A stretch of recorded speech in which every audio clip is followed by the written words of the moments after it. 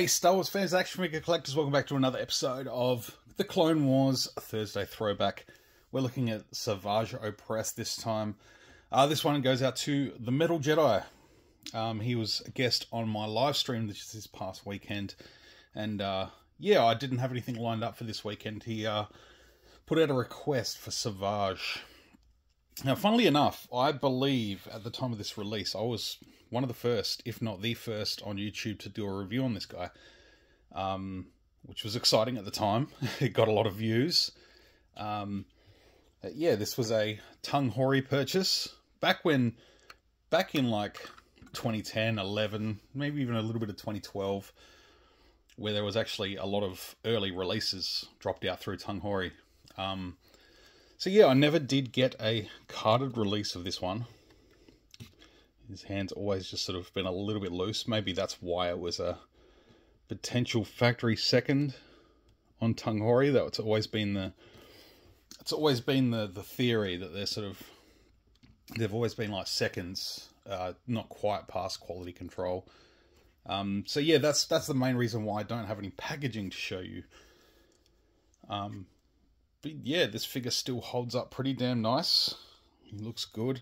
He did come with another sort of more playable version of this axe. And it had a big sort of loop in the middle where you could pop a missile in it and you flick it out and it would pop off. And yeah, I didn't hold on to those things for very long. All those little play features that came with some of the Clone Wars figures back in the day. Really didn't hold on to them for long. Yeah, I'd love to see a realistic version of Savage come into, you know, whether the vintage collection or the Black Series. Wouldn't argue either way. I think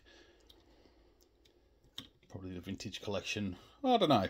Either way, for me personally, you know, I'm pretty open to either way.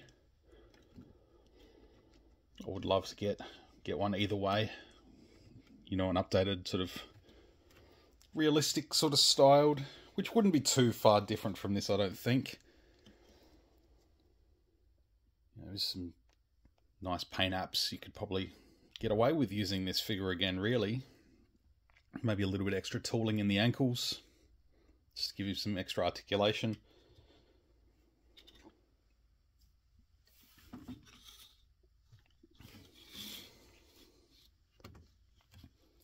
So yeah, I will, if I can find it during editing and uploading, I will put a link right at the end of the video towards the original review that I did of this guy back in, must have been 2011, I reckon.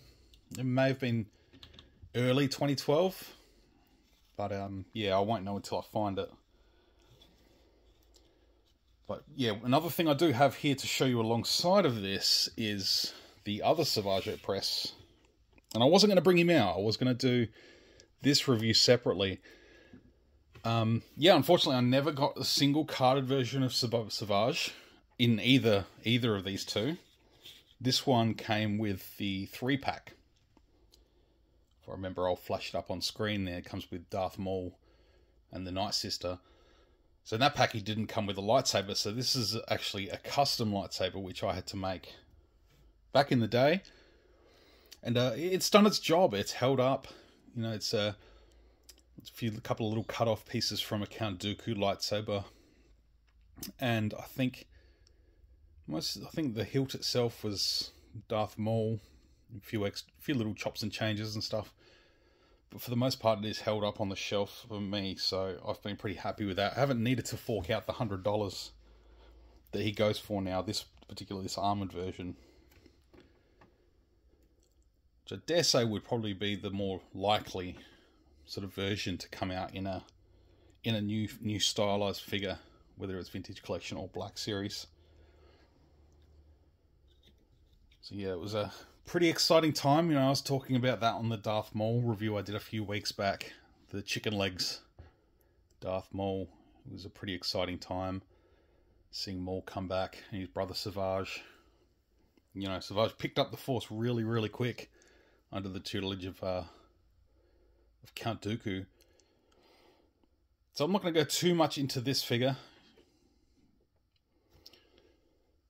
so I may end up saving him for a bit closer look one day.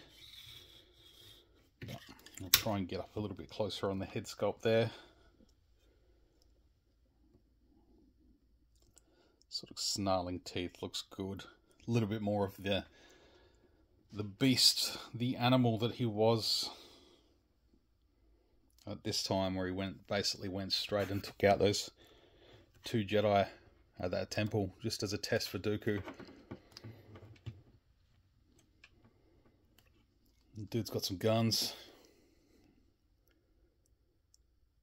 Yeah, I even remember that sort of little mark there on the back being a little bit of a mispaint. So again, one of those theories of Tunghori being for seconds. But yeah, never any major issues through Tunghori. So this was way back when. So talking 13, 14 years ago at this point, which is making me feel terribly old. But yeah, Savage has a ball and socket in the head. There's a hinge in the elbow there. A shoulder.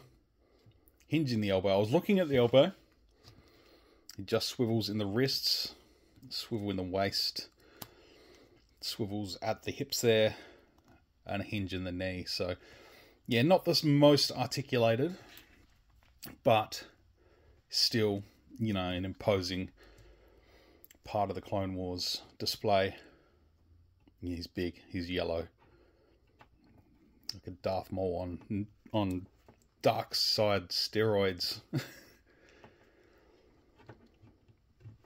And yeah, I was very, very excited at the time when this figure came in.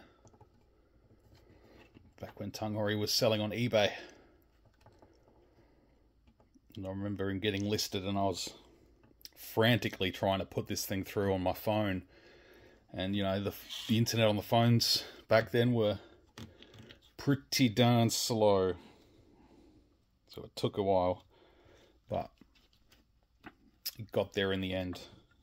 And here it is. So yeah, big thanks to Brian, also known as Metal Jedi. Come and check out my chat with him from this previous weekend. It's up on my channel.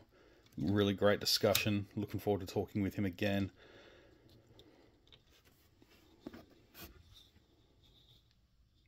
I hope you've enjoyed checking out Savage Opress in this sort of throwback Thursday review for the Clone Wars. Back with more next week. Hope you all have a happy and fantastic Easter weekend if you indeed celebrate it.